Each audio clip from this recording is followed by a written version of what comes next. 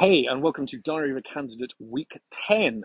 Obviously, that's the week 10 of me being selected, but there's 5 weeks to go today towards the election. And everything has changed compared to when we started this.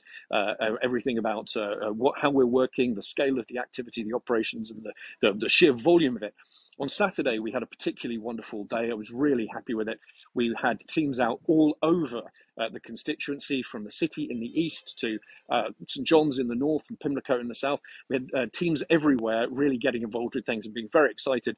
New literature, new messages, and some detail on some of the policy ideas and the things that we were going to concentrate on. And I really enjoyed it. Since then, we have had a fundraiser just this week and the last day or two with the Home Secretary.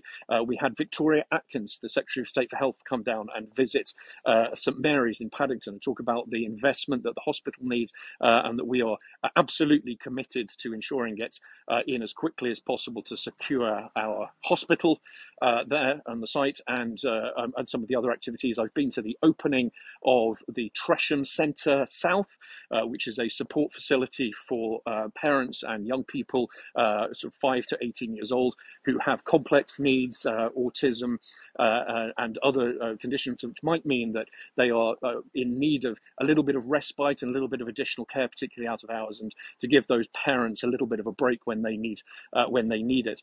It's been, therefore, just something really busy, really intense. So many new ideas, so many wonderful people coming out to help.